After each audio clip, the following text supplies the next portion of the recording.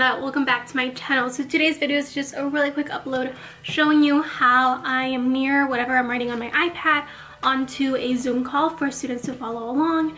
And I realized that I forgot to upload this a while back, so here it is.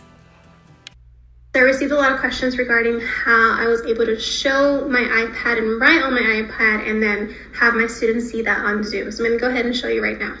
First, I'm using my iPad and I have the Zoom app as well as the Good Notes app. The Good Notes app is not a free app, but it's totally worth it.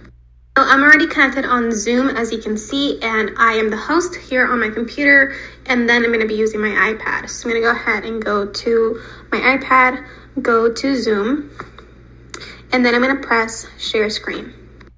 This is what I see on my screen as a host. And then this is what I see on my iPad. So all you're gonna do is you're gonna start broadcasting on Zoom. You can either choose to have the microphone on or off. I left it on and then I started broadcasting. So now whatever is on my iPad is also on the Zoom meeting. So then I just pressed the home button. And as you can see, it's literally the same thing. So then you open up the Good Notes app and whatever I have on my iPad, you can see on the computer. And you can upload different things onto this app that you can write on. So you just go to the waffle right here. Go to the end of the presentation if you already have one. Press add. And you can add a blank page. You can add an image. You can scan a document, take a photo, or import. I usually import from my Google Drive. You have different options to what to import from. So you have your iCloud Drive, your iPad itself, Google Drive, downloads from your iMac if you have one, different folders from your notes. It just depends. Once you have imported what you wanted onto your Good Notes app, you can start writing on it. So you have different options here. You have a pen. You have different sizes, you have an eraser, you have a highlighter, you can add shapes, you can move text as well, you can add pictures, you even have a laser pointer, so you have this. So if you want students to be reading here, or you want their attention here, you can do that. What I do is I just basically go through the presentation on my iPad, and then we just fill out certain things together. So we did this worksheet together, and yeah, super cool, super easy, and a lot more engaging.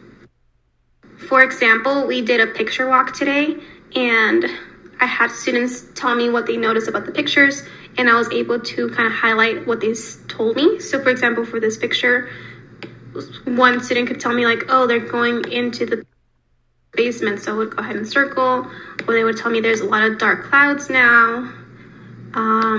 There's someone carrying a picnic basket. I did want to add before I sign off that you can also do this with just a regular notes app on your iPad or your phone. That way you don't have to purchase a Good Notes app, but I totally think it's so worth it.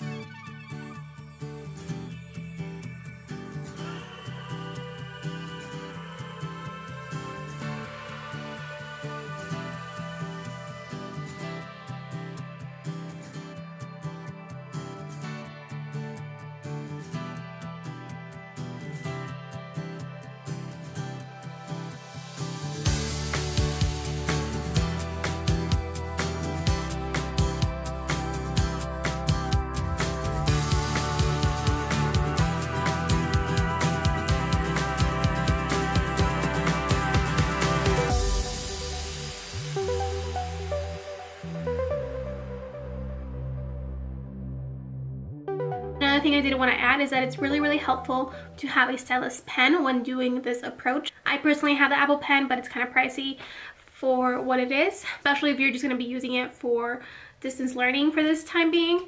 I know that Samsung has a dupe for it that's a lot cheaper. I think it's like $45. And then Logitech also has a dupe for it. So I'm gonna link down below different dupes for the Apple Pen that are a lot cheaper. I had someone on my DMs saying that they were having trouble with the pages moving on GoodNotes, and I'm assuming that that person was not using a stylus pen because that happened to me this week. This week I had finished teaching one of my classes, and then I took a little break and I was logging back in to teach my next class, and I was looking for my Apple Pen and I couldn't find it anywhere, so I figured, you know what, it's fine, I'll disconnect it from my iPad and just use my finger, and it was not working. So I'm saying that it's going to be super helpful to have a stylus pen if you're using this method. So yeah, that is it for today's video. I hope you guys enjoyed it, and if you did, please give us a thumbs up. If you have any questions, please feel free to DM me on Instagram. It's a lot easier for me to get back to you on Instagram than it is on a YouTube comment. So that is it. I'll see you guys next time. Bye.